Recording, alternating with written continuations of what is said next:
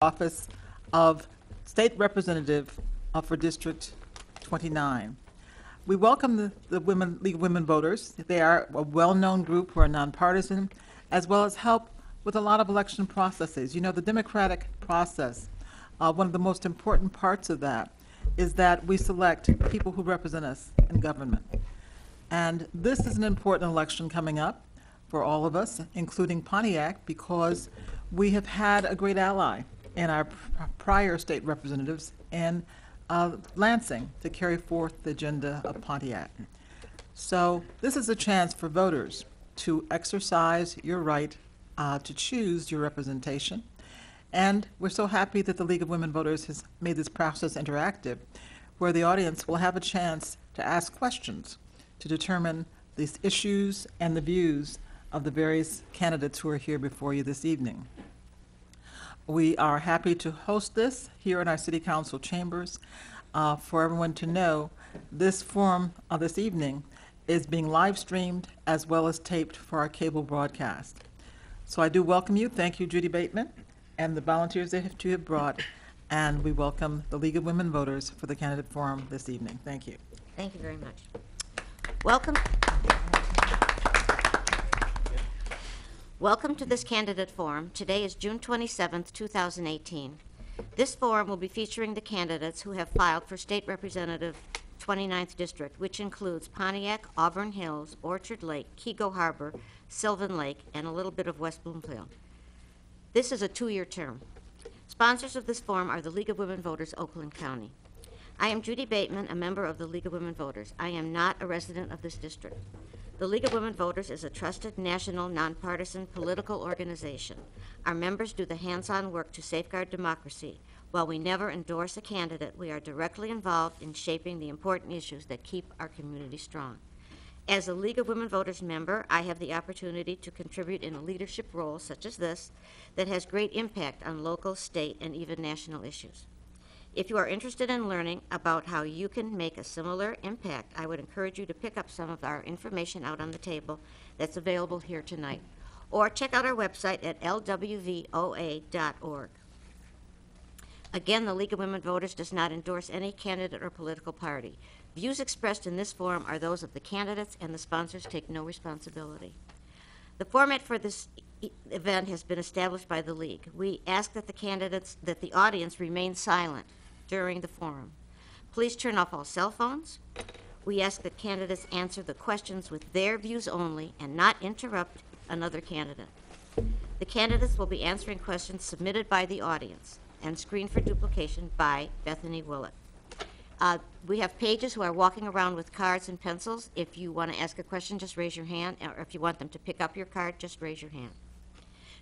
Charles Carpenter and Jerry Rinschler are our pages. The format is as follows. All candidates will be given 1 minute for opening statement in alphabetical order. Closing statements will be 1 minute in reverse order. Candidates will have 1 minute to answer each question in rotation unless extended by the moderator.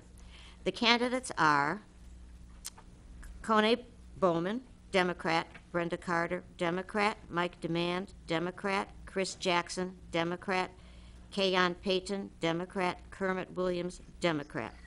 Also on the ballot, but not here tonight, is Timothy Carrier, who is the only Republican on the ballot.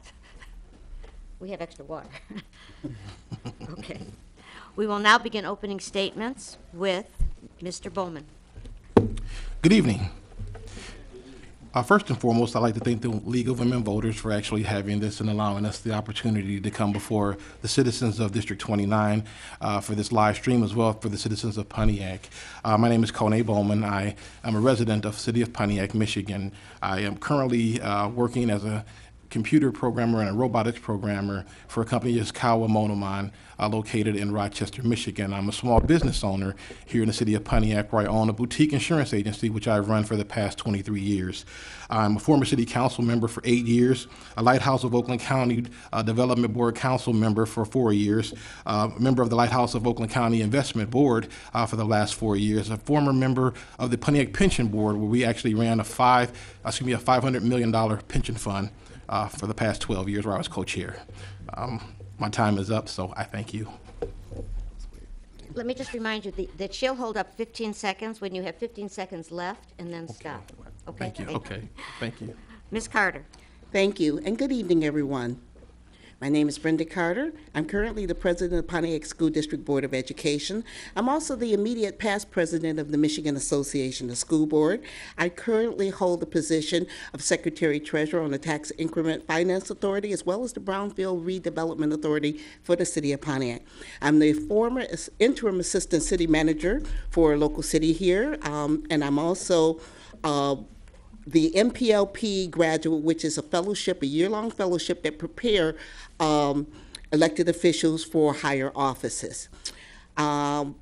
Basically, I'm here today to run because I have deep concerns about our educational system, as well as our infrastructure system, as well as economic and community development, all of which I'm very strong in. So I hope I have your support. I'd like to thank the League of Women Voters, too, for having this forum. Thank you. Mr. Demand. Thank you. Excuse me. Thank you, and good evening, everyone, and thank you again to the League of Women Voters for inviting me here today. I am most recently a community affairs professional working in the public sector for the Detroit Tigers, where I had the opportunity to sort of start living a dream, which is for not very much money, you do reach out and you work with different organizations and different groups who are underserved and they feel that they're left out of the system, and we brought to them a message of involvement and collaboration, and that included even in the city of Pontiac working with Haven with their families over there.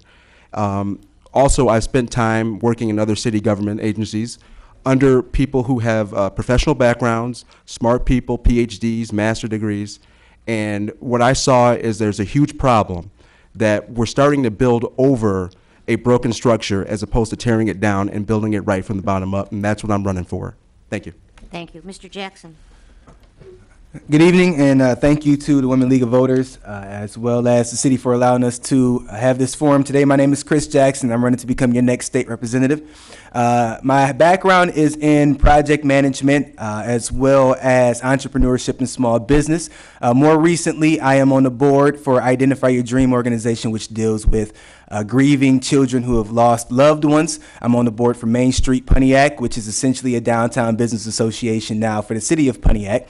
I work for a company called Accent Pontiac, where I am their community liaison, and we provide in-school, after-school music programming for children that otherwise may not have access to that outlet, and I have an opportunity to mentor kids on a pretty regular basis at school, as well as working with the Youth Recreational Committee and the Youth Advisory Council, where we allow kids to govern themselves and learn government. And I'm running because we need results, and I'm a results-driven guy, and I appreciate your time. Thank you.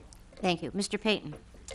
Good evening. My name is Keon Payton. I'm currently the senior pastor of New Bethel Missionary Baptist Church here in the city of Pontiac, where I've served for the past 12 years. For the past 15 years, I've actually dedicated my whole life to public service. In addition to pastoring, I've served as a public educator, teaching kindergarten and 5th grade. I've served as a school board member and president of a local school board here in the city of Pontiac. I've also served on the Oakland County and continue to serve on the Oakland County Workforce Development Task Force that's currently organized by our county executive, Brooks Patterson. I currently serve on the Pontiac Promise Zone, where I have been serving for the past several years, which is an opportunity to ensure that our young people receive the funding that they need to receive a quality education. I've also served in my previous years as a board member for the J Shop, which is a local employment opportunity for autistic residents. I have a very diverse background with my professional experience, and I have certainly the educational foundation to ensure that we bring resources back to this community that will help uplift this community. Thank you. Thank you. Mr. Williams. Thank you to the League of Women Voters. I'm not going to use the word I in my introduction today. We have been able to do so many things tremendously together in this city, and I hope to do it in District 29. Most recently, the Youth Recreation Center, the youth finally have a recreation center in the city of Pontiac. It took 13 years in order to get that accomplished, and a lot of people that sit in this audience helped to make that happen. I co-authored that particular piece of legislation. I've served Pontiac through its roughest period, and now that the city is right at promise, it's a great opportunity because people want to come here, they want to work here, they want to be involved, they want to even lead here because of the work we were able to do. When I first became a city council person, we couldn't get people to even run in these seats. And now we have people all over the state commending Pontiac on where it's going, and we hope to make the region even better. So I want to thank you for the time. I look forward to answering real questions tonight. And again, I want to thank the League of Women Voters. Thank you very much. Now we'll start with the questions. We're going to begin with Mr. Bowman, and each question will start with the next person in rotation. This is the first question. What do you see as the biggest problem in Pontiac that can be addressed in the legislature? Which goes with this question, what would be your first order in Lansing? So what's your first order of business in Lansing, and what do you consider the biggest problem that you can do for Pontiac in the legislature? Mr. Bowman. I believe that one of our biggest problems here in the city of Pontiac, and it's not just the city of Pontiac, it's across the state-wide, our educational levels, making sure that our children have the ability to compete on a global scale, not just a local scale. I believe in making sure that we bring the funding and put the things that are in place to make sure that that actually happens. For example, House Bill 4142 that was sponsored in 2017, which actually allowed for teachers to actually be able to make sure that they're getting monies and stipends while they're actually working and going to college, that will, in an attempt to attract more teachers, more qualified teachers for people who will really want to come out and do what's right and working in the school district. We also want to make sure that we're supporting and sponsoring other bills and bringing forth other legislation that will create more funding. A lot of people have a misconception and they believe that the lottery is actually paying into our school system, and it is, but when the lottery pays in, the state pulls back. We want to make sure that we have adequate funding levels for our children and our schools, and I believe that's something that we have to make sure that we're pounding on regularly. Thank you. Thank you. Ms. Carter. Yes, one of the first things I would address is inequities across the board, not only in education, but in infrastructure, also in accountability to our seniors, to our veterans, to our homeless. You don't find this disparity only in Pontiac. You find it all over the state. It's up in the Upper Peninsula right now where some of the poorest people in our state live. And these residents have to go without heating, would have to go without proper insulation in their homes, and they depend on the state to allocate money equitably across the board to everyone. One of the biggest responsibilities of a legislator is to make sure funds are appropriated equally and equitably across the states. One of the first things I would do is continue the work I've been doing for the last 4 years, which is work on the Appropriations Committee to make sure that the money is distributed equitably in our state. Thank you. Mr. Demand.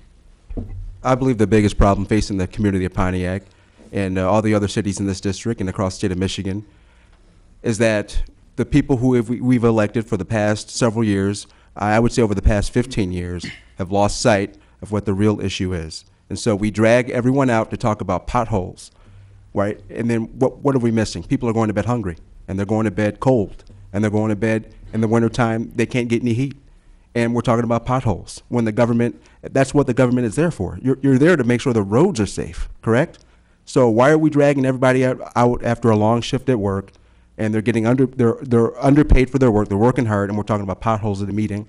We should be working on making sure that we're putting people in these offices who care about the outcomes of each individual. That's what government is. It's supposed to be blind to color. It's supposed to be blind to money and wealth, and it's not. And that's what I'm running for, because we need people in charge who care about each and every one of you in this room, no matter where you're from and what your background is. Thank you.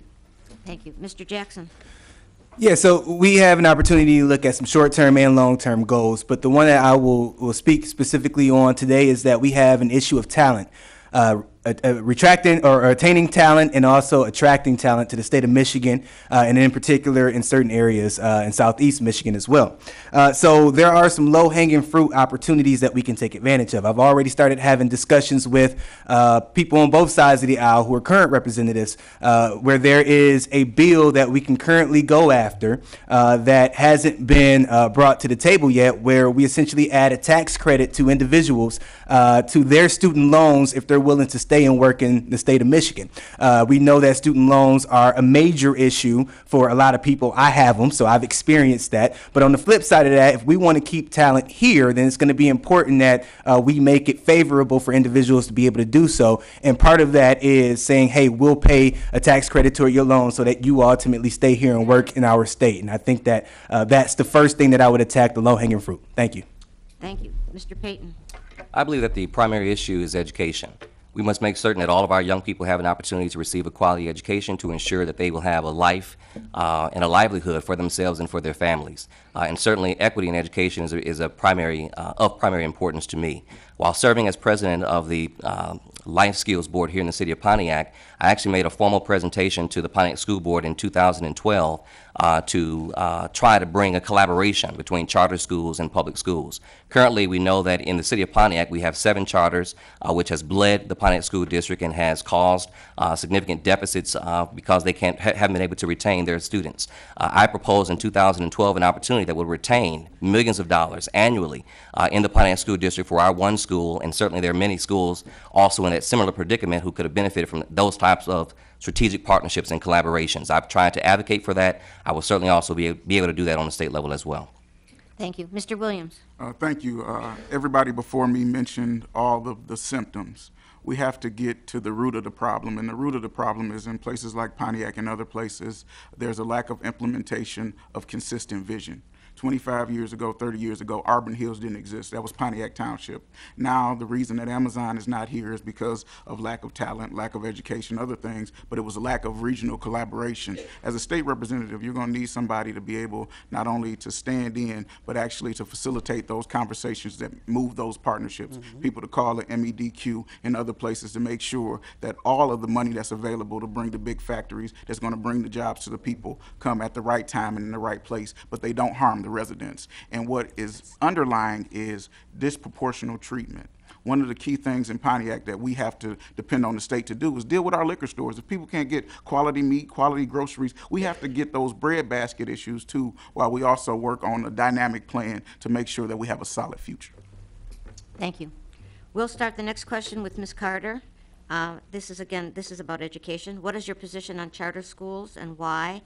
And is the state lottery money benefiting the schools in Pontiac? My position on charter schools is that 17% of charter schools are effective, okay? But that's 83% of charter schools that get their funding and then bring the schools back to public education, which have to educate children regardless. We do not have the option of sending our children anywhere else. Once charter schools go through per pupil count, the money goes back to the public schools. My position on them is I'm not against charter schools, but I am very pro-public education. I come from public education. Therefore, I support public education. As far as the lottery is concerned, that money doesn't go to public education. You need to really understand how the funding equation is allocated. Communities that are economically challenged like Pontiac and poverty districts do not get the same resources that more affluent districts get.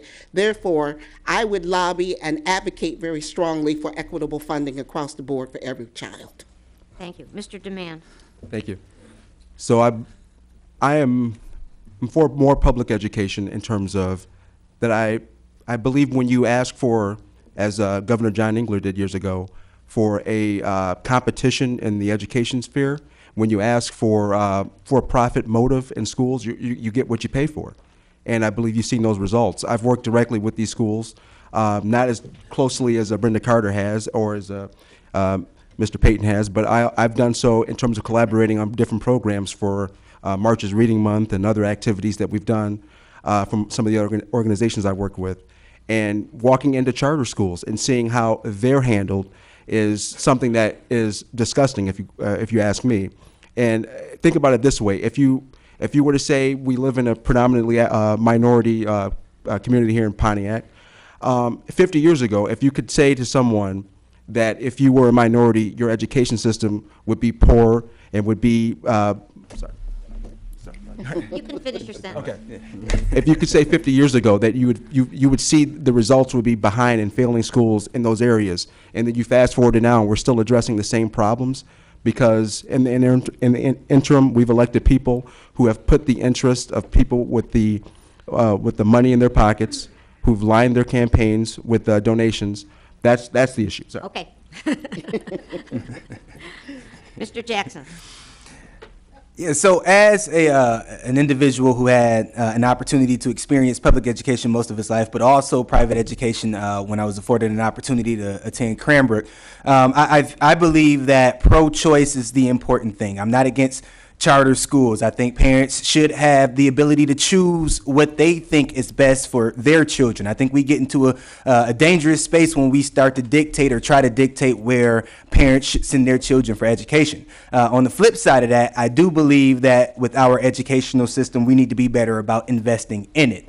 I'm against for-profit charter schools. There are some non-profit charter schools that have had some good success, and they should have an opportunity to do so, but we need to hold charter schools to the same standards that we hold public schools to. And if we aren't willing to hold them accountable, then we're going to continue to see the same issues that we see now, and that's my position on charter versus public. But we need to invest in how we go about educating, and we need to invest into our teachers, who are the most valuable pieces to our society. Thank you. Thank you. Mr. Payton. I fully support quality education, and I feel that quality education should be afforded for every child through the public sector. However, we currently have charters that exist in the state of Michigan. Charters aren't going anywhere, and so we have to develop creative solutions for strategic partnerships and collaborations between the two. So, for example, when that's going to be too much for me to get into here, I will just say that here I fully support public education, quality education, how best that comes. If parents feel that they will have a better chance to educate their kids and receive quality education in the charter schools, then parents have every right to place their child where they feel their child has the best chance to succeed in life. However, that ought to be for every child in the state of Michigan. I fully support funding early childhood as well as universal pre-K for all children. It's a program that I'm currently running in my church, a 0 to 3 early childhood development program. We have seen the success of young people when they are engaged at that very early stage in life, and I feel from a legislative standpoint, we have to ensure that the resources are there for every kid to receive quality education in the state of Michigan. Thank you. Can you repeat the question, please? Wait a minute. How do you propose, oh, no, wait a minute, that was the other question. Oh, yeah, what is your position on charter schools? And is the lottery money benefiting the schools in Pontiac? I don't know if the lottery money is benefiting the schools in Pontiac. I do know that the school district gets about less than $8,000 a kid. They just came out with a report that if all things were equal, it takes $9,500 to educate a child properly. If you add poverty or other challenges, it takes $13,500 to do that effectively. When you talk about charter schools, I'm a pro-union person. Let's just be, I can be as frank as possible, I only got a minute. But the problem that I see with charter schools is if they were the solution, then they would be everywhere. And if you look at where they are, they're predominantly in communities with low financial strength. When you look at other places, those become the private schools, and they're not ciphering off the public school money. And so if you look at the other people in the 29th district that we represent, you don't find charters in those areas. And so we need to be consistent and make sure that every child is valued and every child has a quality of education. If you take the money from one pot and put it in another pocket, you haven't solved the problem. Thank you. Thank you. Mr. Bowman. I actually am 100% for pro-education as well. And when we start talking about charter schools, we have to understand what they are. In Auburn Hills, they have an alternative school that's actually governed by the city, the school district itself, but yet and still it's an alternative school. The city of Pontiac has gone through a number of changes. One of the biggest issues that we have is our per pupil allocation. It's not keeping up with everyone around us. Now, there's an equation and a formula that they use to dictate and they come up with that. Nevertheless, if West Bloomfield gets $12,500 per student, Pontiac gets $7,500, close to $8,000 per student, there's a disparity gap that has to be bridged. Our lottery system is not going to fix our schools. And it's not the school building. We need to get past that. University of Michigan has buildings that are hundreds of years old, but people are standing in line to get into the University of Michigan because of what's going on inside the building. That's what we have to fix. The monies will help to attract the proper teachers that we need who care and are willing to educate our children. But until we can fix what's going on inside the school, we're going to continue down the road that we've been on. Okay, there's some other education questions here. This is the next one. What will you, and we'll start with Mr. Demand. What will you do to raise high school rates of graduation rates, and how will you bring more scholarships and college information to the children of District 29? So I think the first thing we need to do is leverage all the assets that we have. There are organizations out there who are waiting to help. We just need to connect them with the people in this community. I've seen it out there in my travels and working in different communities. And I think right now we just need to make sure that we're information sharing, that we're collaborating, that we're not fighting with each other over the solution to the problem. We're identifying the problem, and then we're working together to solve it. I think that's the key right there. Also, there are different resources out there in terms of making sure that the financial burden, as of right now, it is what it is. It costs a lot of money to go to school. That hasn't changed, but we cannot stop that from having people get into schools. So we need to connect them right now with the funding that's out there. There is grant dollars out there. There are applications out there where you can submit and make sure that you're getting funding. So you're not intimidated. You're not worried about working too many jobs at once just to pay for the astronomical rates of college education. You're also getting that funding that's there. So I think we just need to start working together and not yelling at each other about the solution. Thank you. Thank you, Mr. Jackson. I think the answer to that question is innovation. It's interesting that we still, in many places, we still teach children the same way that they were learning in the 70s and 80s, right? And so our kids learn in different ways now. They have access to different things earlier in life. They have access to more information. So it's really important that we cater the way that we teach new generations in the way that they know how to learn. I think that's the first thing. Another thing is allowing skills and trades to be a more prominent and pertinent part in education. The formal way of education isn't for everyone, and we have to learn to understand and respect that. So by allowing more skills and trades and allowing that to be more of a focus in our educational system, I think we'll have a better opportunity. And the last part in how we help people graduate is community partnerships. We have 3 hospitals within a couple of mile radius of each other, so why aren't we focusing more of our resources towards kids being able to intern in different hospitals, learning the medical field, and then ultimately having jobs once they graduate? I think once we become more innovative, we'll have a much smarter government. Thank you. Thank you. Mr. Payton. Can you please restate the question? What will you do to raise the high school graduation rate, and how will you bring more scholarships and college information to the children of District 29? I think in order for children to be successful in completing their K-12 education, their educational foundation is critical. And that's why I'm a very strong advocate and supporter for early childhood development, as well as universal pre-K for all kids. Recent statistics for the state of Michigan have shown that Michigan's 4th graders are currently demonstrating 29% proficiency in reading, ranking us 41st in the country. We are only one of 3 states to suffer a decline in 4th grade reading in the past 12 years. Clearly, we see that the challenges with many of our young people start in 4th grade and above. So we have to do more to invest in ensuring that their educational foundation is secure from ages 0 to 3. And so again, investing in early childhood development as well as investing in universal pre-K.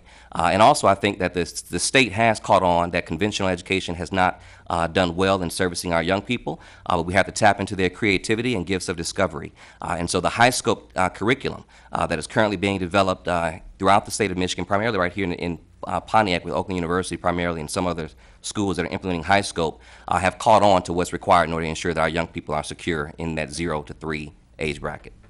Thank you. Mr. Williams. Yes, I sit on the Oakland University Pontiac Early Childhood Partnership, and if kids can't read by 3rd grade, next year the law kicks in that the legislator passed that they will be held back, or there's going to be some additional things that are needed in order to bring that child up to that level. So we have to invest in reading, we have to invest in teachers, but one of the things is we have to remove the barriers that keep kids from being able to get educated. When you're 16 years old and you decide that you've matriculated through 10 years of school and now you don't want to finish the last 2, there's a lack of hope. And so somebody needs to wrap their arms around not only those kids, because it's not in all pockets, but kids dropping out happens all over, no matter how affluent your parents are or how poor. Somebody just said to me the other day, you can be poor in pocket but not poor in mind.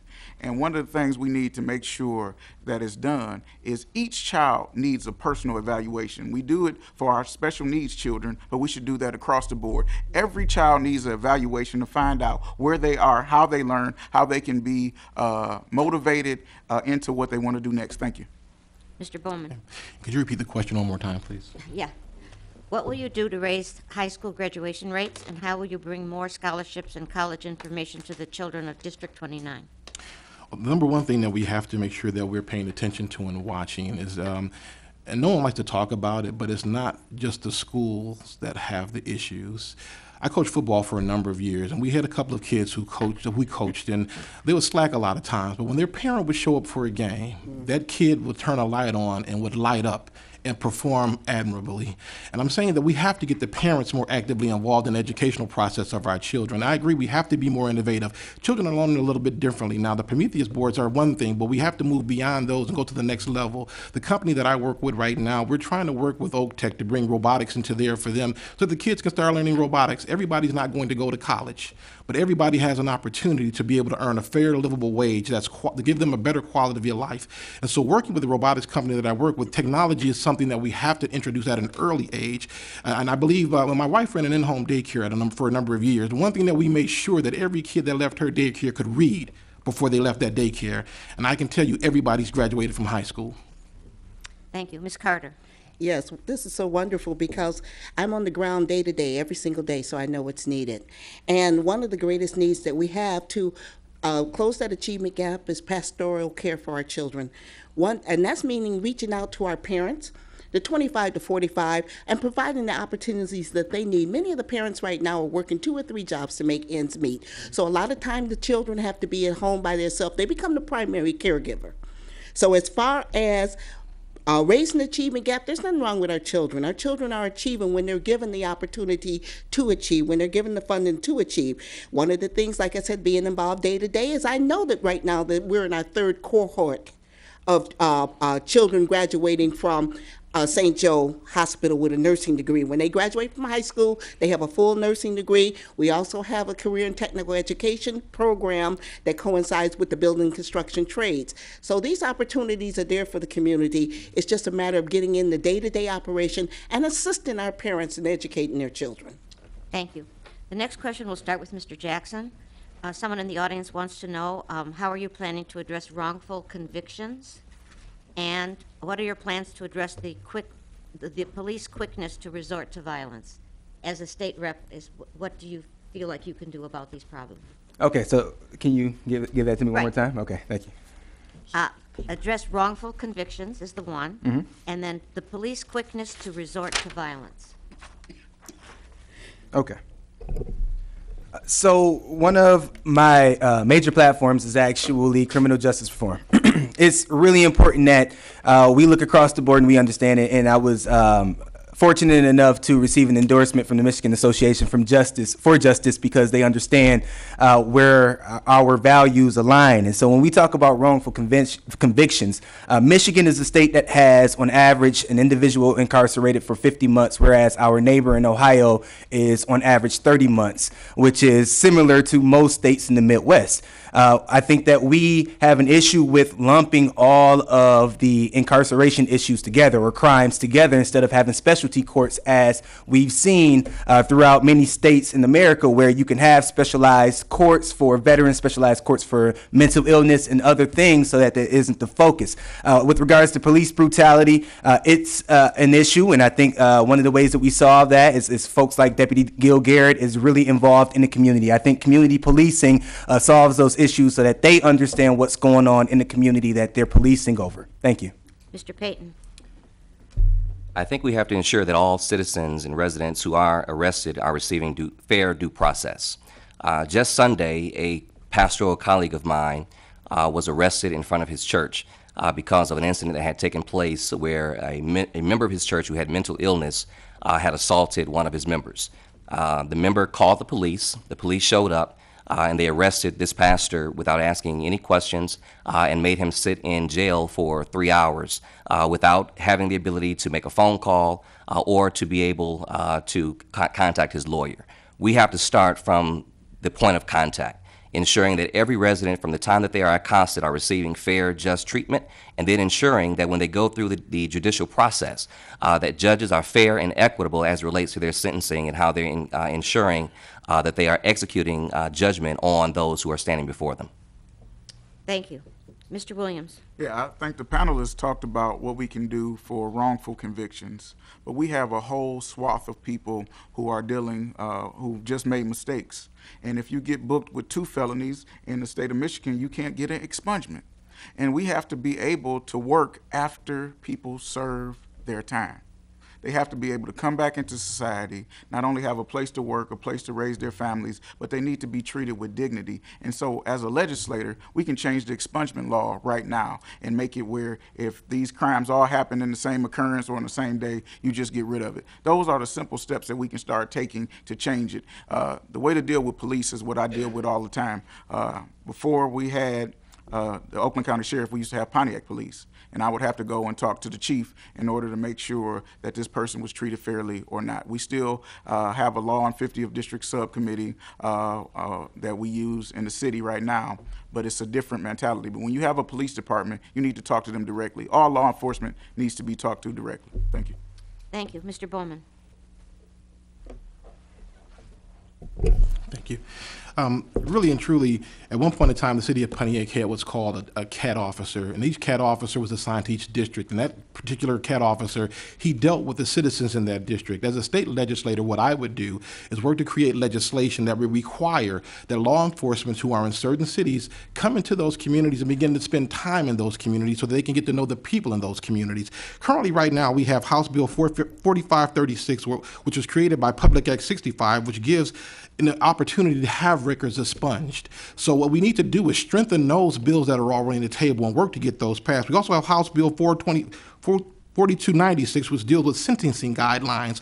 When a person gets sentenced, we need to make sure that they're sentenced fairly and equitably, not just because they have 1 or 2 strikes. And then we got Senate Bill 0014, which gives employers incentives to hire ex-felons. So when we start talking about creating legislation, those are the types of bills that are on the table that we have to make sure we're still supporting and creating addendums to. Thank you. Ms. Carter. I think we should create an economic environment in a community that would mitigate the classroom to prison pipeline, and that's what it is, basically. You've got people are just railroaded right into the prison system, and once they get in the prison system, it becomes cyclical, okay? Over and over again, job opportunities are not provided when the prisoners come, when the people are expunged from the prison, released from the prison, and the expungement opportunity is not provided for them, nor is it an economic base for them to support their families. So I believe we need to stop that cycle that runs right from the high schools into the prison system for whatever reason. I also agree very strongly that police and the community need to work together. We need to have programs out there. We've had programs out there where Kano Phillips have invited police officers to meet with our youth in our community so they can get to understand, and the police can hear the youth can hear the police, and they get a better understanding of working with each other. Thank you. Mr. Demand. And this is an issue where I've worked on directly with someone involved in community engagement programs, which is you have to work directly with the citizens, but the citizens have to have a seat at the table. Mm-hmm. It can't just be an officer coming into the street for the basketball game or for a barbecue. Right. It has to be citizens directly involved in making decisions on what's governing them from the law enforcement standpoint. It's protect and serve, not protect and shoot. So we have to make sure that we have people working together, okay? So when you're putting in these programs in place, we talk about community policing, make sure that whatever legislation you force one of us to get through is that it has mandatory civilian involvement in that leadership process. Trust me, that's where the change has to happen. It cannot be law enforcement directors making it for themselves, because you know what, at the highest levels, they're politicians as well. You know, you're talking about your county sheriffs and all that. They're looking to get reelected, and they're looking to talk about law and order. So we need to have civilians at the table, making sure that the change is real, and that you come back every so often to make sure you're checking to make sure the officers are sticking to that. Thank you. Thank you. We'll start with Mr. Demand. Inheriting the economic disparities in the 29th District, how will you utilize your political position to bring... Me. I think is it on me? Yeah. No, okay. Okay. We were thrown off when you said Mr. Demand. Oh, I'm sorry, Mr. Payton. I've only done this 20 years, so still learning. All right, Mr. Payton. Inheriting the economic disparities in the 29th district, how will you utilize your political position to bring economic growth and social equality to the citizens here? Okay, well, let's start with economic growth.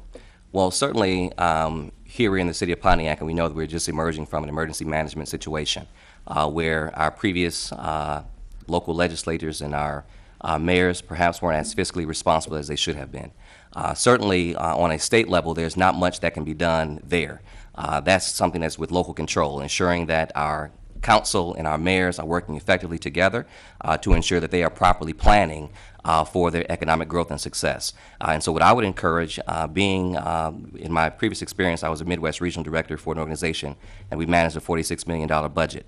And one of the ways that we were able to do that effectively was to ensure that we're not just managing our resources on a year-to-year basis, and in many cases not on a 2-year budget, but on a 3 or 4 year projected budget to ensure that we are meeting the goals that need to be met and to ensure that we receive the success that we need to have.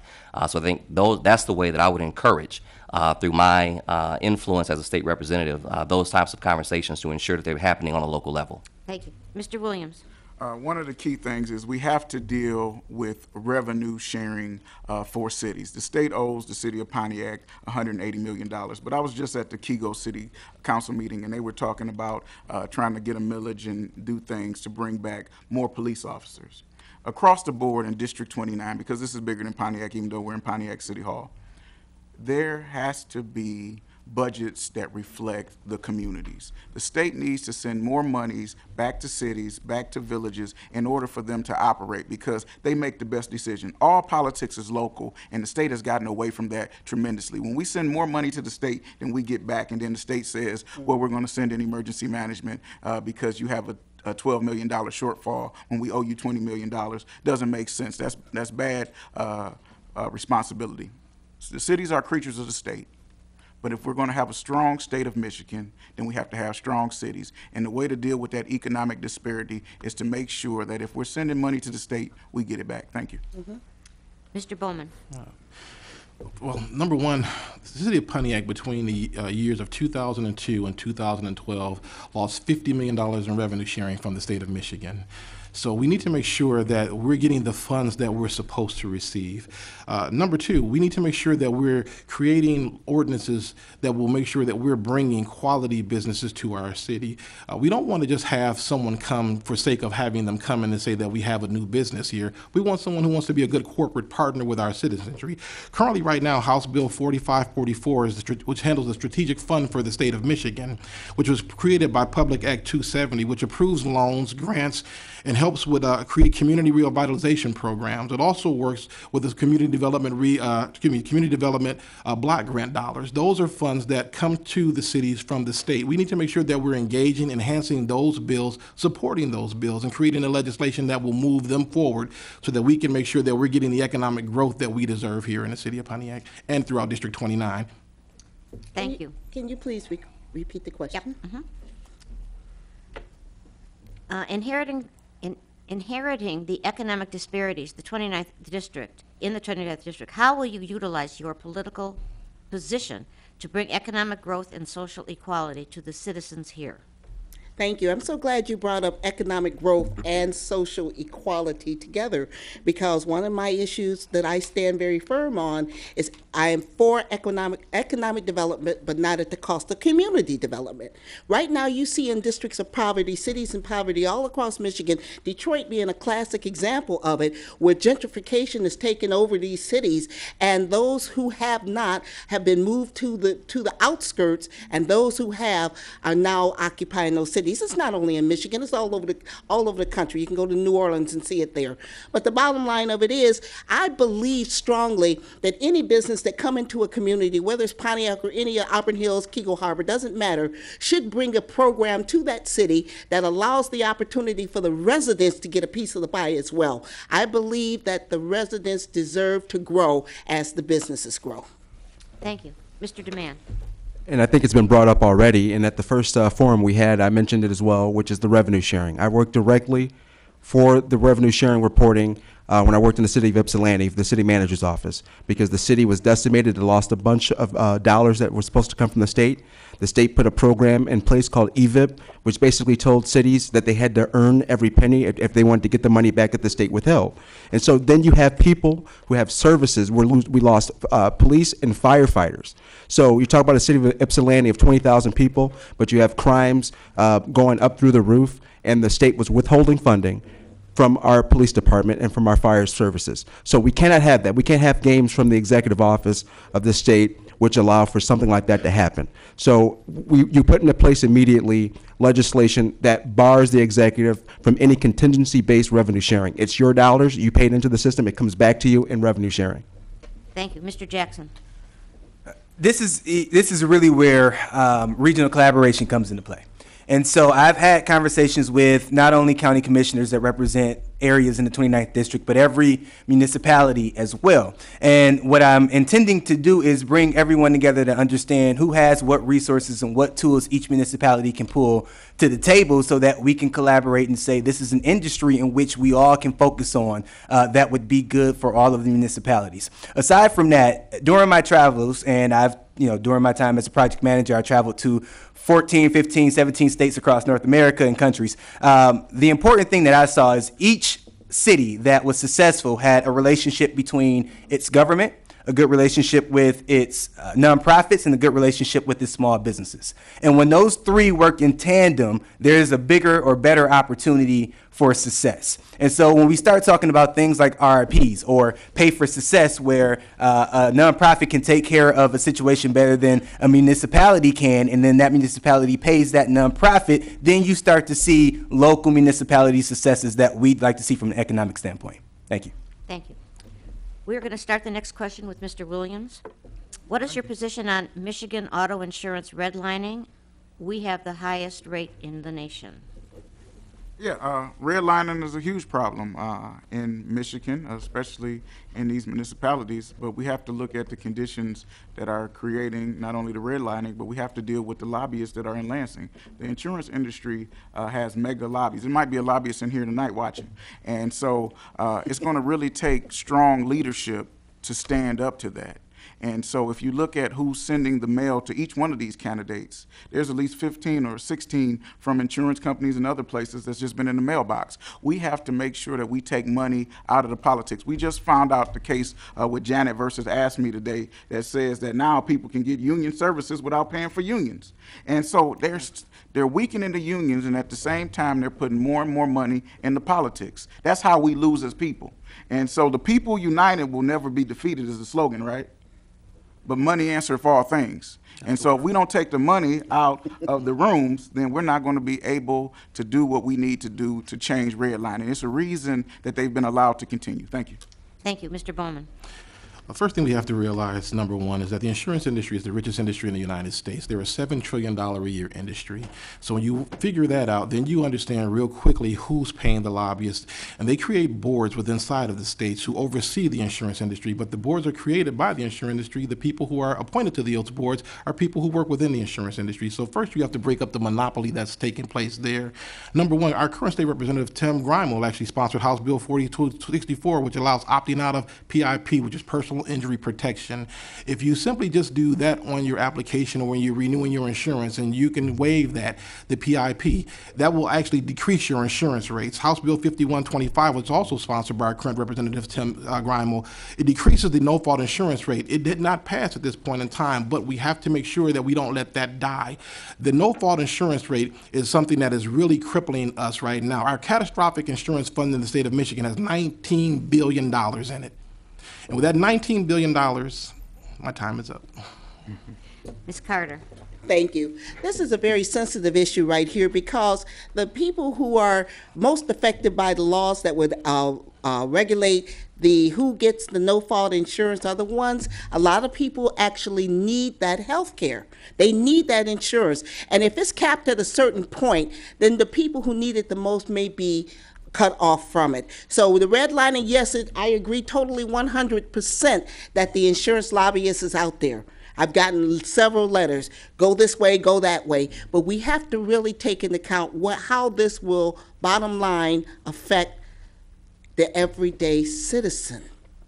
Okay? It's not about getting into who's going to support a certain piece of legislation. It's about who's going to protect the people that we are sent to Lansing to represent. Okay, so that calls for us getting out there and listening to the people, looking at the demographics in District 29 and determining how best we serve the constituents we have. Thank you. Mr. Demand. And I'd like to further that point that Brenda just made, which is that we're talking about something that we've been dealing with for the past 15, 20 years, talking about high insurance rates. And I worked in the governor's office back in 2006, and that was top 3 in the concerns. It was jobs, it was auto insurance rates, homeowners insurance rates, excuse me. And what I'm concerned about is in another 2 years and 4 years, we're going to be talking about high auto insurance rates. And we're not paying attention to the fact that people are not making any money. They're working jobs, multiple jobs for hours and hours. They're losing time with their family. They're not here in this room because they're tired, because they're taking care of so many other issues right now. And we're talking about the same problems because the money is flooded in and it has controlled our elected officials. I'm not accepting any corporate donations or anything like that. It's basically all my investments and, of course, some relatives or whatnot. But I don't accept any of these funds because we're going to come back here with the same problem because the people have flooded the money in. And so what we believe is the major problem is diverting us from what the real problems are. Thank you. Thank you. Mr. Jackson. Yeah, so Michigan, to the tune of 80% pays higher with regards to car insurance, 50% in places like Pontiac. In Detroit, even higher than the 80%, 50% higher than that. Far too often we are allowing non-driving factors to dictate how much we pay as individuals for our car insurance. So certainly it's a problem, but there's a holistic approach that we can look at as well. We are allowing our car insurance to be our healthcare providers at the same time, whereas if we really push for free healthcare for everyone, then I think we would relinquish some of those issues that we're suffering with when it comes to car insurance. And so I think there's a holistic approach that we're missing, that if we move in a direction, I think everyone up here probably supports free healthcare for everyone, then I think we work toward fixing that problem. Aside from that, you will hear people say we aren't taking any corporate money, and it's true because we can't, as candidates, take any corporate money. It's against the law. And so I won't be taking any corporate money for this particular campaign either. You can't. So thank you. Thank you. Mr. Payton. Redlining is certainly a problem, and it has already been alluded to by some of my colleagues who are running. The personal insurance protection is certainly an issue that needs to be resolved. I think Tim Grammel did a great job helping to author that legislation, but we need to expand it. Insurance companies in the state of Michigan we aren't the only state that has wealthy insurance companies. There are many states that do. We're just paying higher insurances. So we need to address the PIP, and that starts with making certain that we have legislators who understand the process. And as much as lobbyists are very much involved with a number of decisions that are made in Lansing and in Washington, D.C., lobbyists, as Chris alluded to, don't pay legislators directly. They develop policy. I had the opportunity to understand how lobbying organizations work. I actually worked for the third most powerful lobbying organization in the country. That's the American Israel Public Affairs Committee. I learned and understood very well what policymakers do from the lobbyist standpoint, and we just need to make certain that we have legislators who can read, understand, and decipher the information that's developed by that lobbying policy to ensure that it's something that's going to be in the best interest of the people, not just short term, but long term as well. We'll start this question with Mr. Bowman. There are 3 different ballot initiatives on medical marijuana that will be on the ballot. What is the best choice for Pontiac and why? Number one, I believe that, first, let me, as a precursor, I don't smoke marijuana, nor have I ever smoked marijuana a day in my life. So I want to give that as a precursor. However, I do understand that every time that it has hit a ballot in the state of Michigan, it has passed overwhelmingly. And so it's pretty safe to assume that if the millennials and the younger people get out to the polls to vote, and a lot of older people too, because there are some 70s people that are around from the hippie movement still, that it will pass. I personally would prefer number 3, which is opting out. However, it's not about what I want, it's what the people want. And if the people decide this is something that they want, we represent them, then this is what we must do. But I believe legislation must be put in place, and I applaud the council for what they've done thus far by going ahead and putting some parameters in place. But even those need to be a little bit more stronger, just to make sure that our city isn't overrun by those. Thank you, Ms. Carter. My position on this, because I represent children, I'm very concerned about this legislation flooding communities like Pontiac, and they're usually pointed towards communities that are economically challenged. There is some real risk in bringing what I heard 20 marijuana dispensaries to Pontiac. I agree with the City Council's assessment that if these dispensaries come to Pontiac, that they should be as far away from churches, schools, playgrounds, or anywhere that you will find anybody 21 years or younger. The legislation, from what I'm understanding, is going to pass. It's going to pass. You know, this is an economic resource for the state, and once again I am very, very firmly entrenched in the fact that if any type of business comes to Pontiac that's benefiting the business, then there should be some benefit in it for the people as well. So my personal choice on that, I too would opt out. Thank you, Mr. Demand. I believe if it's passed, which it looks like it's going to be passed, that we should make sure we're in the state legislature supporting communities who want to have it district as they see fit. So I don't believe that if a given community doesn't want to have it located near certain building structures or playgrounds or anything like that, then we make sure that all the legislation put in place from the state standpoint supports that the cities, the municipalities, townships, villages can district these dispensaries wherever they'd like. But just to touch on a bit from the insurance question again, that the reason why the auto insurance rates are high is because the insurance companies want to make money. That's what it is. So the bottom line is that we have to work together on coming together with the solutions to these problems. Instead of, we're talking about different things, the insurance, catastrophic, the fund, we talk about the who pays primary, your Blue Cross coverage or your auto insurance coverage. The problem is we have the corruption at that level with the influence coming in. Thank you. Thank you. Mr. Jackson. It seems like all of a sudden, and I'll put it this way. I have been speaking about my position on marijuana for well over a year now, publicly, many interviews, even at that podium before other people were forced to have to focus on it because it was on our doorsteps here in the community. And so I will repeat then what I've been repeating, I'll repeat now what I've been repeating for a long time, and it's that they should have community benefits. It is an opportunity if it's regulated and restricted correctly. Aside from that, there is a real criminal justice reform opportunity. We see it in California where they are looking to expunge records of misdemeanors or take felonies down to a smaller level so that we have an opportunity to allow individuals that are our cousins, uncles, brothers, and sisters to have productive lives and not be criminalized for the very thing that the state is looking to legalize and make money from. And that's been my stance, and it will continue to be so. Thank you. Thank you. Mr. Payton. Can you please restate the question? There are 3 different initiatives of medical marijuana or marijuana that will be on the ballot. Which is the best choice for Pontiac and why? I will be supporting Proposal 3, which is no dispensaries in the city of Pontiac.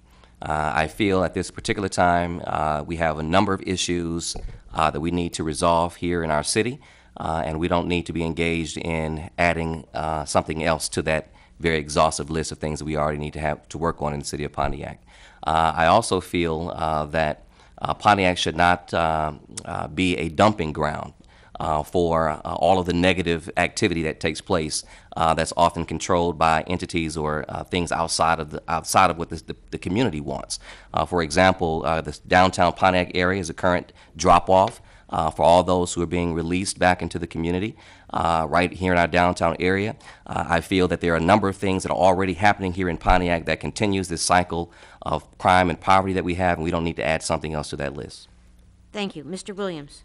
Thank you, and I thank all of the panelists who gave the City Council kudos. We came up with the best 2 proposals we could come up with. Proposal number 2, which is up to 4 dispensaries and 2 of everything else, or proposal number 3, which is opting out. I, like former Councilman Bowman, have never smoked weed, never have an intention to do it. You can only have one habit in life. Mine was eating. But to be honest, this is a really serious issue. So I'm asking everybody who's under the sound of my voice, regardless of how you feel about marijuana, we cannot deal with 20 dispensaries. Vote no on proposal 1. Let me say that one more time because I got 30 more seconds. I'm going to use it because it's going to get re-aired. Vote no on proposal 1. Vote no on proposal 1. Vote no on proposal 1. Oversaturation of anything is not good. We don't have 20 McDonald's, and I want to deal with the 20 Family Dollars that we have in the city of Pontiac that we don't have in other communities. But we have to be serious. If we're going to have a regional collaboration with cities like Auburn Hills, we can't be different. Thank you very much. The next question will start with Ms. Carter. How can you make sure in the legislature that we have good quality water in Michigan?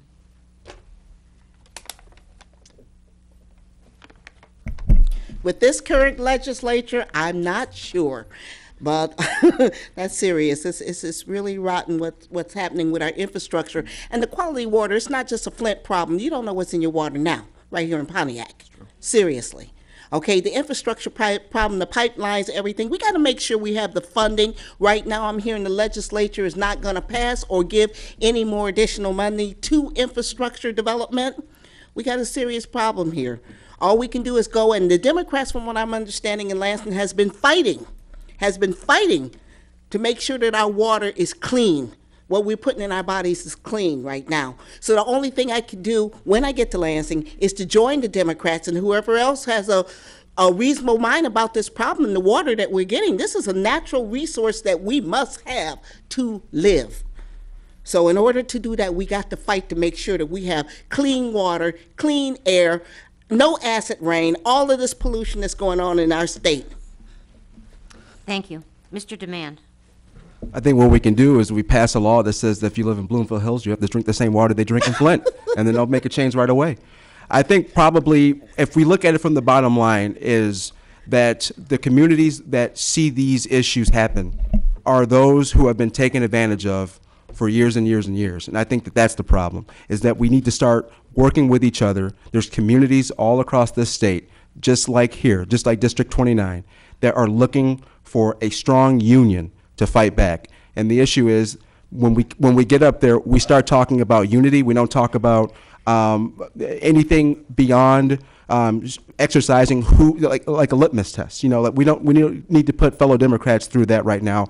We're all fighting for the same thing, which is the water quality needs to be across the board A+ in a state where we have 5 Great Lakes, and then we still have children going to bed with lead in their bodies. So we have to work together on this to make sure that the legislation coming out of there is not allowing companies not necessarily to come in and take advantage of our communities. Thank you. Thank you. Mr. Jackson. Yeah, it goes back to smart government and being innovative. As we rebuild our infrastructure and our roads, a lot of the pipes that are underground happen to be pipes that have water in them with the very lead that we're talking about. And so as we're rebuilding our roads and hopefully doing more of a 50-year fix instead of a 5-month fix for individuals who want to make more money on repatching the roads, then what we can do is we can say, let's be smart about this and let's redo the pipes that are underground as well. And while we're at it, since we're talking about smart governance, how about we be innovative and allow companies like, here's an example, Rocket Fiber, who was interested in coming to Pontiac, who we've had in Pontiac, to put Wi-Fi fibers underground so that as we're driving along roads, we can have Wi-Fi in our cars or on our phones. And so, again, this is about smart governance. It's about being innovative mixed with fiscal responsibility. And so when we talk about repairing the lead and waters and making sure those levels are clean, it starts with making sure that we have a good plan in place at the very beginning when we start to fix our infrastructure. Thank you. Thank you. Mr. Payton. The infrastructure is the primary issue for clean water in Michigan. We have to do more to invest in our infrastructure. I think also we need to understand that the Great Lakes, our Great Lakes here in the state of Michigan, provide 20% of the water for this country. And this current Trump administration has restricted a number of funds that we used to receive for our Great Lakes, and those funds are no longer available. I think that we have to work more with our governor, as well as our U.S.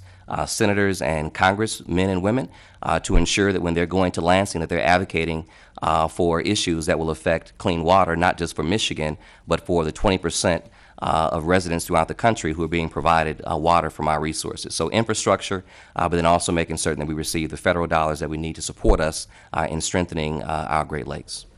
Thank you. Mr. Williams. Right here in this building, Congressman John Conyers, almost 8 years ago, around about this time, we passed a resolution called Water for Life, saying that water was a human right and everybody deserved it on the first council. And I see Pro Tem Carter in the audience, and he was part of that legislation. One of the key things is when the Flint water crisis happened, not only did we organize buses, we had a march here in Pontiac, and I led one of those stops here. But also, when it was time for the testimonials, I was there in D.C. with those people, standing with our brothers and sisters in Flint. The reason that the infrastructure hasn't changed is because we switch topics and budgets reflect priorities. If we are more concerned about potholes than we are about the quality of life that people have, then their issues are never going to get fixed. So we're going to need your help when we go to Lansing, because I can't go by myself. We're going to need everybody coming up there, marching the Capitol, saying water is for everybody. We got people in Detroit right now getting water shutoffs. That's unconscionable. But nobody's saying anything. Where is the outrage? And so we have to be consistently, as Martin Luther King would say, indignant. Thank you. Righteously indignant. Let me make that Thank clear. you. Mr. Bowman. Briefly, House Bill 4257 provides environmental protection against oil spills, prohibits contaminated soil, coke, and so forth from being put forth near some of our areas. This was sponsored by a group of state representatives who are downriver. I've been in communication with them and trying to make sure that we put more teeth to that as well. Right now, we can talk about infrastructure, but what's happening with our infrastructure is falling apart for a reason. It's not just in Flint. If you go back a few weeks ago, they hit mercury in the water out in Rochester. It's across the state of Michigan. We have to invest in infrastructure. There's $19 billion sitting in a fund right now called the State Catastrophic Fund.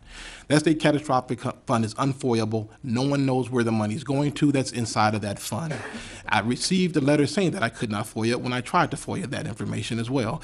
What I'm simply saying to you is, as a state representative, I will fight to make sure that we co-sponsor legislation across the table with some of our other people that are working at the state level now to make sure that we're able to tap into that State Catastrophic Fund to put the monies in place. Right now, Oakland County gets about $36 or $360 million to split up for infrastructure. We're going to put more than that in if we get some of that $19 billion. Thank you. We're going to start with Mr. Demand. Somebody in the audience wants to know, does everyone declare Democrat on all their campaign literature? And we'll start with Mr. Demand. I absolutely do. It's right at the top of my literature. It says Democrat for state representative. There's no ambiguity with my candidacy. And to be honest with you, there's nothing ashamed of being so, especially in this climate. I think we need to work together. I think there were too many people who got divided in 2016, and it wasn't just Republican and Democrat. It was between Democrats as well with the Bernie Sanders and Hillary Clinton campaign. And I think we need to work to bridge that gap. I mean, I think that's a very important bridge to make. I still talk to friends of mine who supported Hillary right out of the gate, and I supported Bernie Sanders at the time. And I still go back and I say, well, you know, what about now? Do you think we should have gotten together quicker and worked together to knock on those doors in 2016? Right. And she said, well, no, I'm still a little bit angry at you. So, you know, we gotta bridge that right away. You know, we have people who are thinking because you didn't get the whole pie, that we still can't get enough of it to make sure that we have the things that we need to start building a good future in the state. And again, it is imperative that we are not back here in 2 years talking about potholes and talking about basic services that government is responsible for. We should be talking about. Thank you. Mr. Jackson. So the first piece of literature I did this year said progressive. I'm not sure if it said Democrat. It said progressive.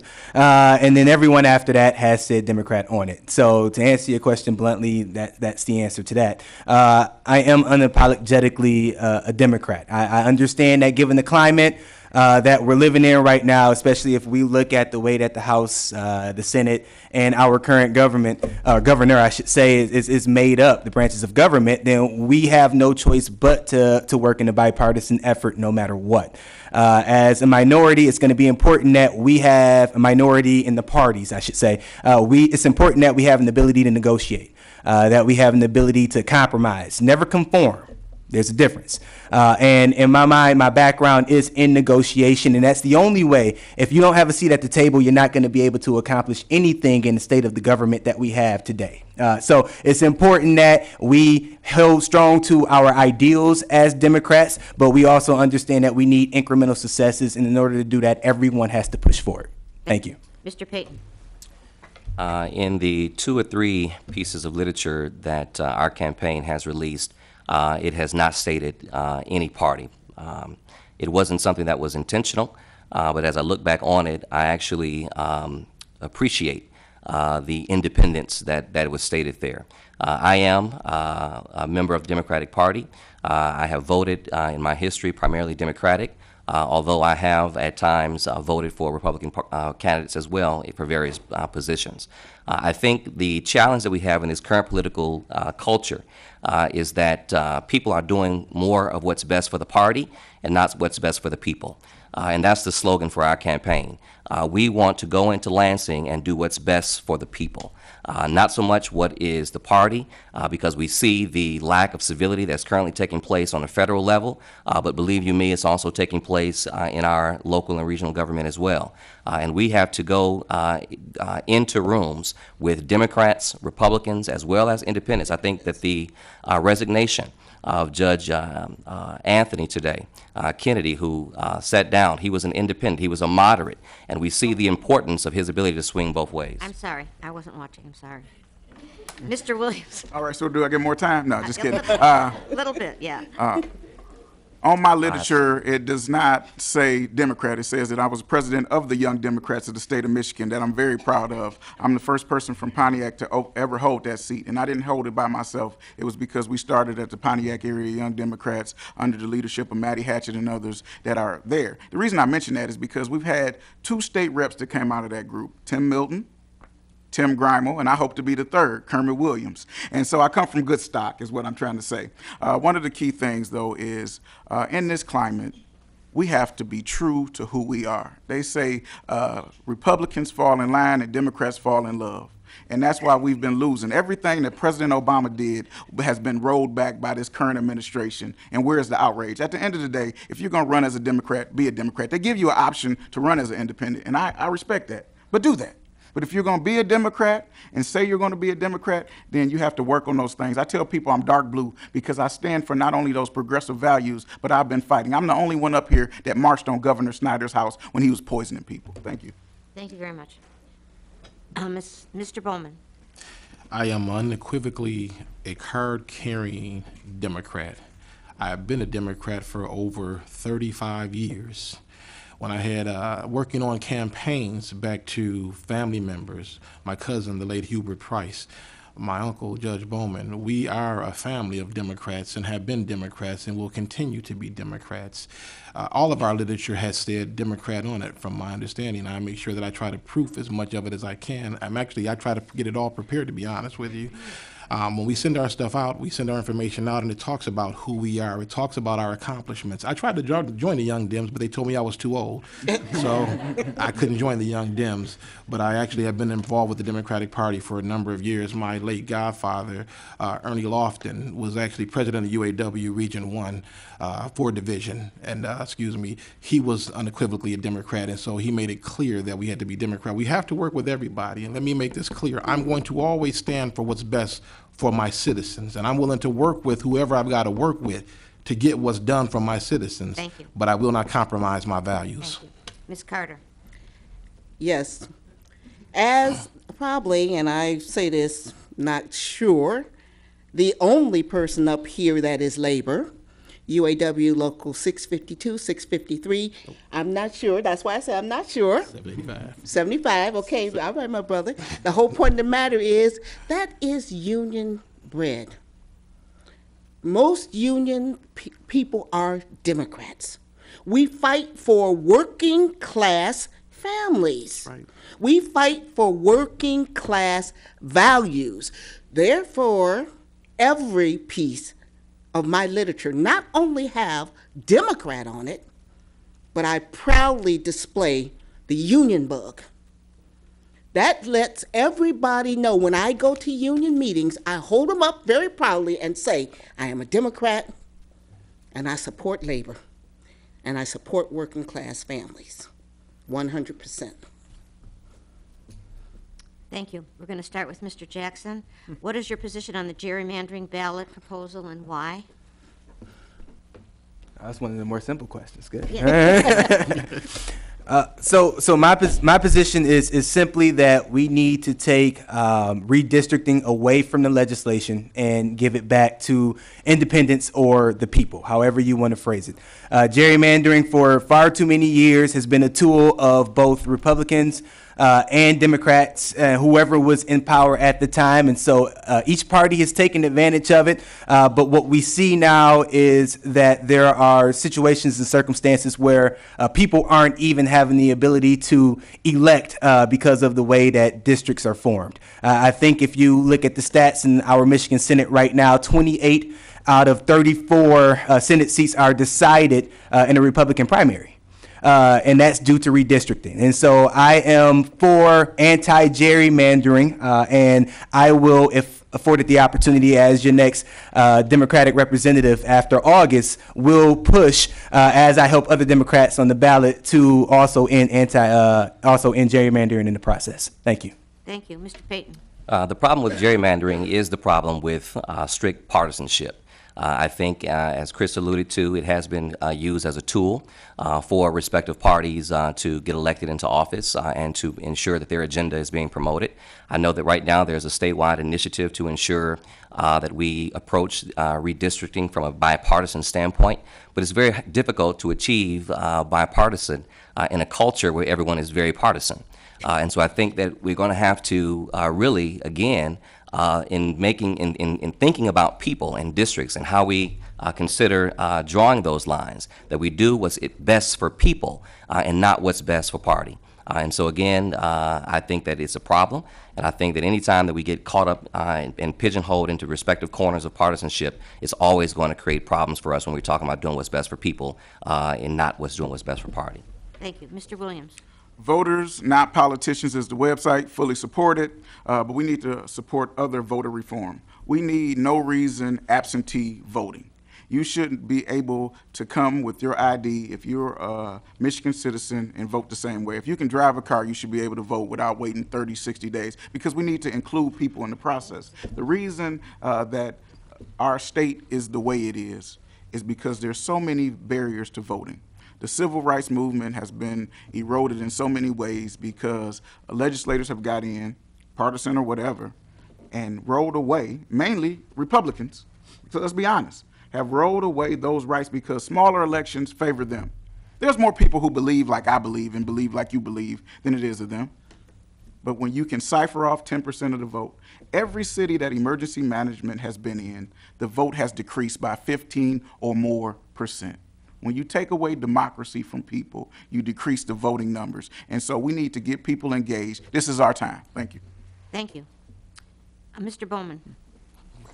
I 100% unequivocally am opposed to gerrymandering. Actually, this particular seat that everyone up here is running for is running in a district that has been gerrymandered. This seat used to encompass Auburn Hills, City of Pontiac, and a portion of Rochester, and they gerrymandered it so that they could possibly work towards a future goal of making this a non-democratic seat. So we need to make sure that we're watching as well as praying so these things don't happen. And I agree with Mr. Williams when he said that when you decrease or you suppress the vote, apathy takes over. And so that's what has taken place. And what we have to do is make sure that we're energizing the vote and restoring the faith in people so that they will come out and vote. Again, one of the things that's on the forefront of our agenda, and I was speaking with the state representative actually from Flint 2 days ago, and we were talking about this and how that we could come together and try to make sure that we can create legislation that will end that, take the power away from the people that are there and give it to the people at large. Thank you. Thank you. Ms. Carter. 100% against gerrymandering because it's an economic situation that you have on that. The S that they have for the 14th congressional district that comprises from Pontiac all the way downriver to Taylor segregates people. It segregates them economically. And what it does is it puts the other wealthier communities, and let's just be real clear here. It's about who have and who doesn't. And certain communities really would like to keep certain communities segregated, okay? And that's what gerrymandering does. Right now you have the voting strength in this S shape in the 14th congressional district, and it doesn't allow us to be properly represented. When the majority of people in the legislature come from a particular party, then you don't have strength in votes anymore. I'm against gerrymandering because it disenfranchises our voters and it takes away from our economic base. It doesn't give us an opportunity to have a clear and concise shot at the pie. Thank you. Mr. Demand. And so it sounds like it's the most concise and easy issue to get on board is the anti-gerrymandering, but it's the most important when you think about it in a way because it's siphoning the exact power that you have in a democracy. By gerrymandering, they're cutting out your voice. And they're giving you ever think about what Kermit just said? He's exactly right. Did anyone come in here today and say that they don't care about their neighbors' children or their friends and their colleagues and their relatives? No. You come in here with that understanding that you want a better life for everyone around you, so that when you reach out to shake someone's hand and they look you in the eye, you know you're getting that person's full attention, and they're not worried in the back of their mind about a bill or about their child whose health care bills are through the roof or something like that. So the gerrymandering is the very beginning of it. It's one of those issues that we need to start focusing on, so we get away from, again, coming here in another 2 years or 4 years talking about very basic governmental functions that should be accomplished. It should absolutely be bipartisan, and it should happen immediately. Gerrymandering should be gotten rid of. Thank you. This will be the last question. Thank God. What relative, and we're going to start with Mr. Payton. Let's keep going. What relevant experience do you have to help you become an effective state representative? Mr. Payton starts. I'm sorry, can you say that once more? What relevant experience do you have to help you become an effective state representative? The most relevant is I've been a pastor for 15 years. Politics is about people and making a difference in the lives of people, ordinary people. And I've been working very hard at that for the past 15 years. As far as professional experience is concerned, my work with the American Israel Public Affairs Committee certainly stands out as chief among my experiences that give me the qualifications to be an effective state representative. Again, we were a bipartisan organization, the third most powerful lobby organization in the country. I was the Midwest Regional Director based in Chicago, and I had 89 congressional districts that I was responsible for. And what that opportunity afforded me to do was to build relationships. That's a part of what being a state representative must be. We have to go in rooms and build relationships with people, sometimes people who look different from us, but be able to talk about issues that affect all of us and make certain that as we're communicating, that we're making decisions that, again, will be for what's best for people. Thank you. Mr. Williams. Can you repeat the question? What relevant experience do you have to help you become an effective state representative? Wow, I think that's a great question. I have been working in the political realm for 15 years, but before then I started as a community organizer for a little group called Acorn. And it took me all around the state, knocking on doors, asking people to support living wage, which is now prevailing wage and other things that people are working on. I've sat in that seat for a year and the seats here for the last 8 years. But everything that I've done, even working for a federally qualified healthcare center, has not only been about helping people, but being qualified to listen to people. I was born and blessed with big ears, and I hope to take that to the 29th district because what we need is responsive government. For a long time, people who have not represented our interests have been making the decisions for the people who are there locally. And so being a city council person helps you get stopped at the gas station, even at funerals. People tell you about grass and trees. And if you have a heart to listen to the people, then you can really take their concerns with you when you're voting. And that's what I try to do. I try to listen with every vote that I've cast to be responsive to the people. Oh, it's time to stop, sorry. Mr. Bowman. For 8 years, I represented District 2 on Pontiac City Council, and I made a lot of decisions based upon the citizens of District 2. Some may not have been as favorable for the entire city, but the citizens that elected me to represent them first and foremost. As I actually worked on the Michigan Municipal League for a number of years, and we were dealing with other representatives across the state of Michigan, bipartisan most of the time because we came from diverse backgrounds. Working with the Lighthouse Board of Oakland County, you encounter a lot of people, some not as privileged and some who are privileged from across the board because it's an Oakland County thing, not a Pontiac thing.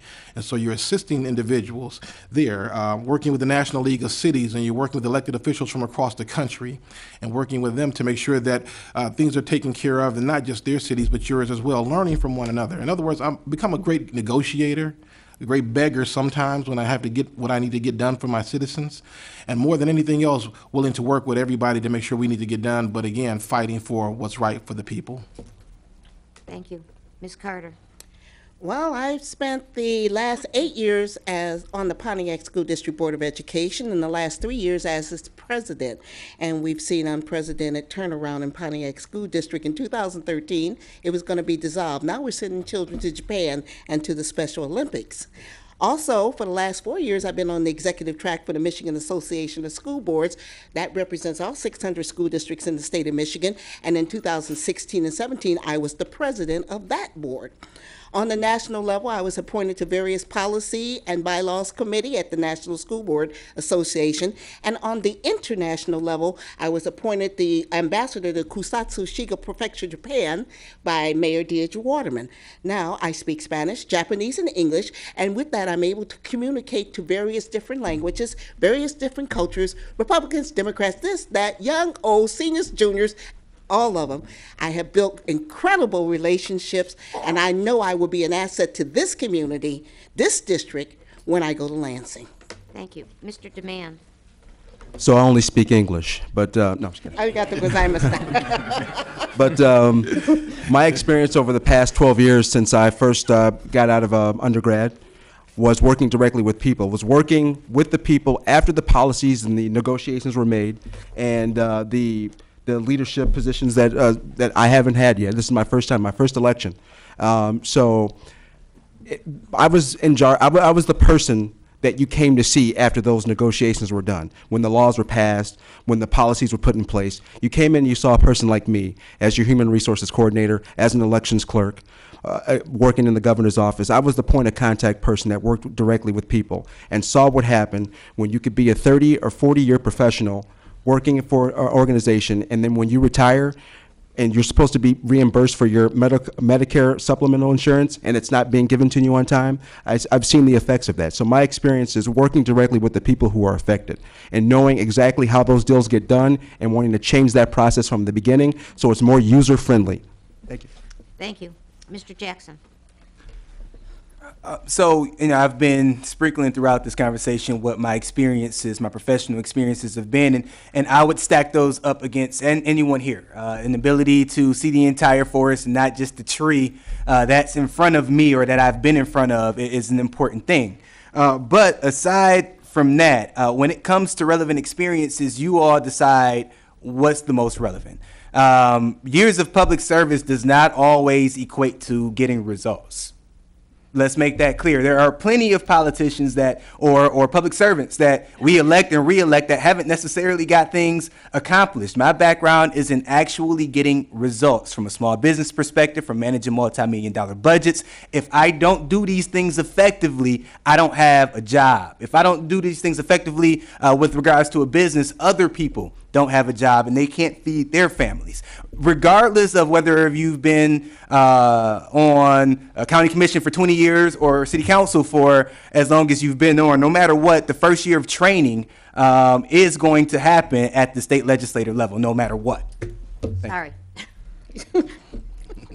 I'm looking at my closing remarks. I'm sorry. Thank you. All right, this is the end of the questions. We will have closing statements in reverse order. And Mr. Williams, you will go first. Thank you. We're talking about results. Wait. And what, it's last. Can I get my time over? Because they've been Sure, starting me. So, are y'all ready for me to start?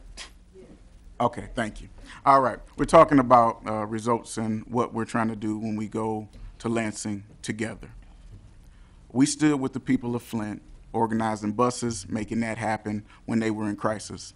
I stood with the seniors here in Pontiac. Every senior retiree had lost their health care in the city. We helped offer a $400 living stipend to make sure that they can meet the gap between Medicaid and what they had to pay.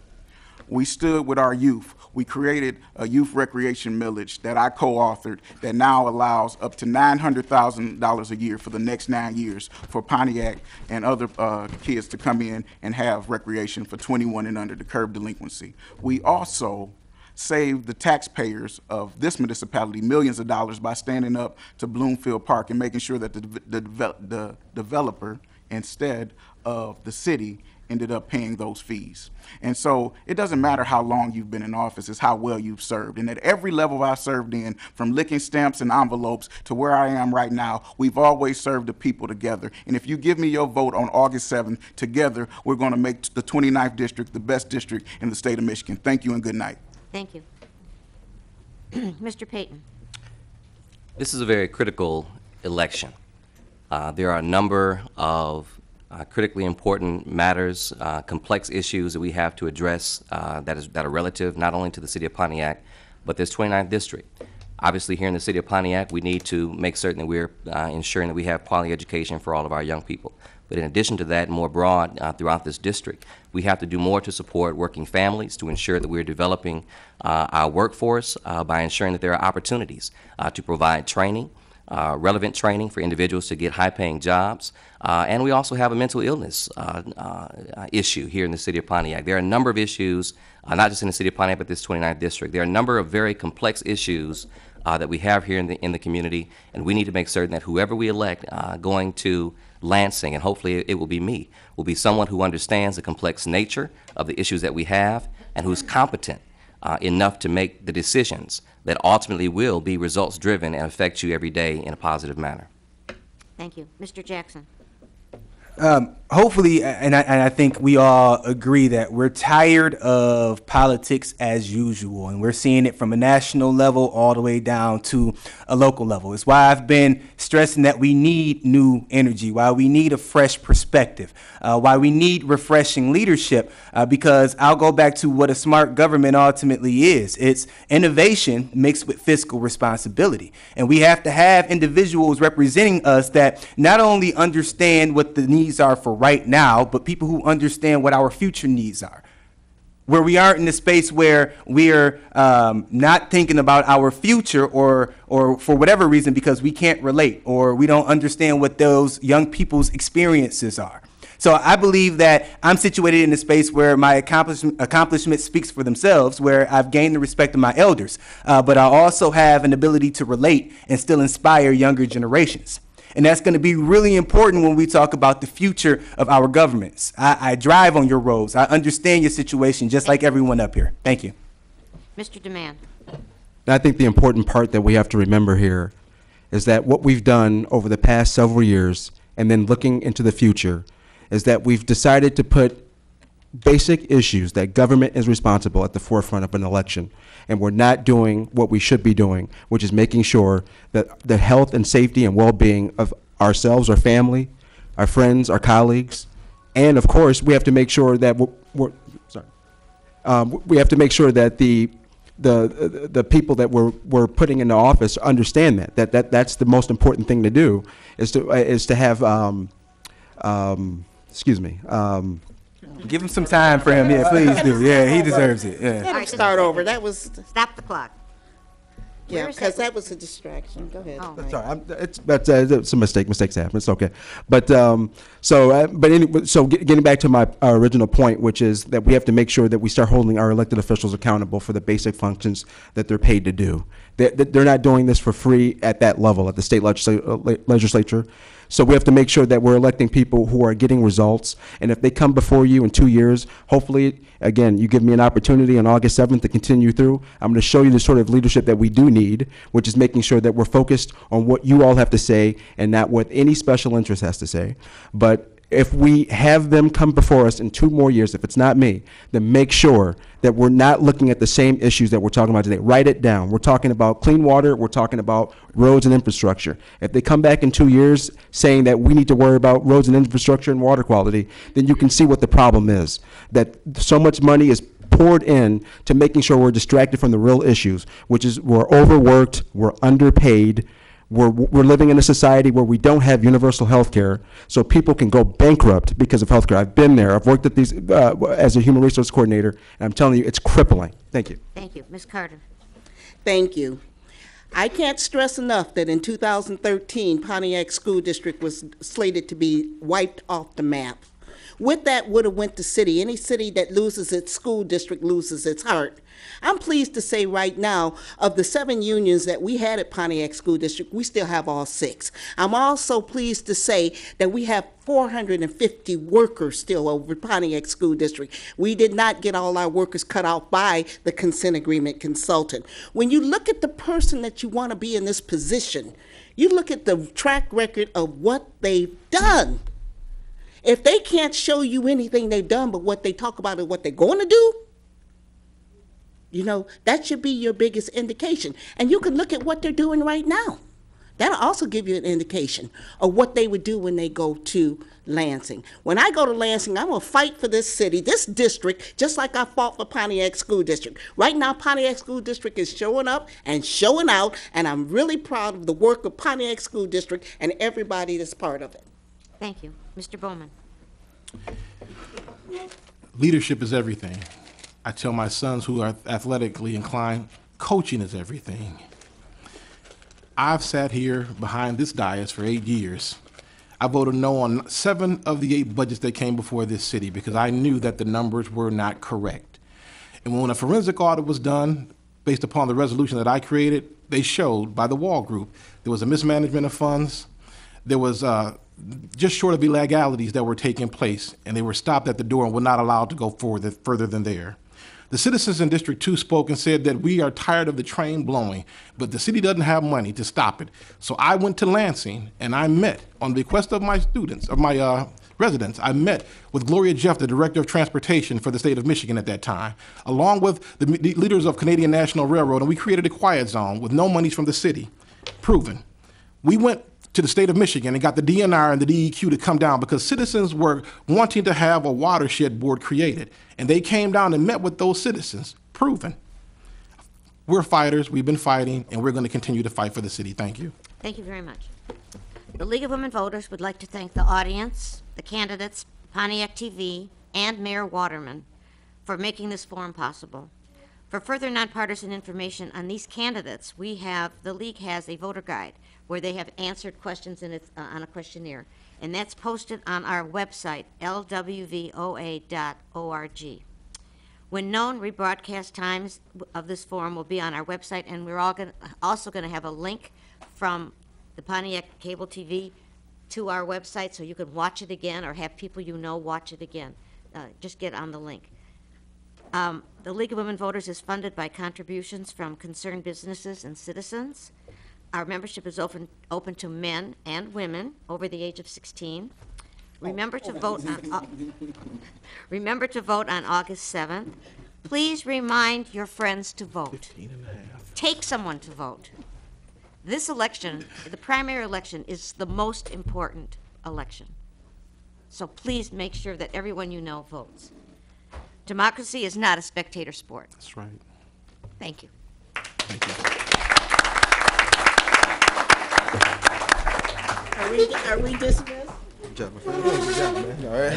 yeah. All right. Chris? Good job. Kia, brother. Good job, my man. I was giving you your respect. Oh, it's all good.